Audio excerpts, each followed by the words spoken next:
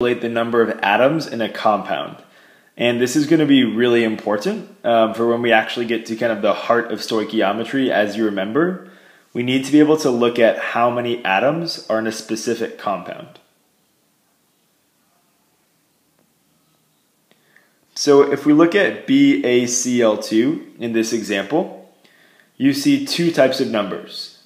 One, you see the coefficient, and two, you see the small subscripts. And don't forget that if we don't see a subscript after a compound, we're going to assume it is 1. Now, this is a compound. The compound is BaCl2. And we want to figure out how many atoms of Ba are in this compound and how many atoms of Cl are in this compound. We do that by taking the coefficient and we multiply it by the subscript. So if we look at the coefficient for this entire compound, it's 2. So if we multiply that coefficient times the subscript for Ba, 2 times 1, we know there are 2 atoms of Ba. If we take this coefficient and we multiply it by the subscript of 2 that we see on Cl, we get 2 times 2, which is a total of 4 Cl atoms and 2 Ba atoms in this compound. Now, if we look at the next compound in this equation, we see a little bit, it's a little bit more complicated. We see that we have these parentheses around this SO4. So let's figure out first that we know there are 3 different types of elements in this compound. We have Na, or sodium, S for sulfur, and O for oxygen. Now, the first thing that I'm going to do is whenever we see the parentheses and a subscript outside that parentheses, which is 2, we want to distribute that subscript into both elements in the parentheses. So we see that this 2 multiplied by that 4 is going to give us 8, and that 2 multiplied by that 1 is going to give us 2 for sulfur. However, we also have to remember that there's a coefficient of 2 in front of this entire compound, which applies to every element that we see, including the ones in the parentheses. So we're going to take this 2, the coefficient, and multiply it by our new subscript of 2 for sulfur to get a total of 4 sulfur atoms. And we want to take this coefficient of 2 and multiply it by our subscript of 8 to get 16 total oxygen atoms. And then lastly for Na, we want to take this 2 coefficient and multiply it by the subscript of 2 that is currently on Na. And 2 times 2 would give us 4 sodium atoms. So once again, in this entire compound, we have 4 sodium atoms because of the coefficient times the subscript.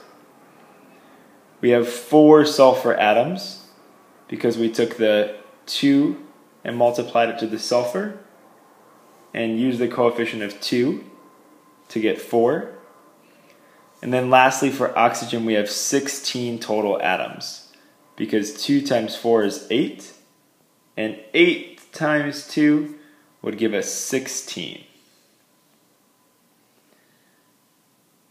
So if we move over here, we're going to see that on the product side, on the right side, in this compound we have 2 elements, sodium and chlorine. And if we zoom in here, we see that there are no subscripts. So we can assume that the subscript on Na is 1 and on Cl is 1. And if we take that coefficient and multiply it by by both of these subscripts, anything times 1 is itself. So 4 times 1 would give us 4 sodium atoms, and 4 times 1 for Cl would give us 4 Cl atoms. And then we'll quickly finish up with this last practice review over here. And we have 2BaSO4. And what can we assume is going to be the subscript after B for barium? Yes, 1. So we have 3 elements in this compound. We have Ba, we have sulfur, and oxygen. Now if we take this 2 times the 1 coefficient times the subscript, we'll get the fact that there are 2 Ba atoms. If we take this coefficient of 2 and multiply it by our subscript of 1 for sulfur, we'll get that we have 2 sulfur atoms.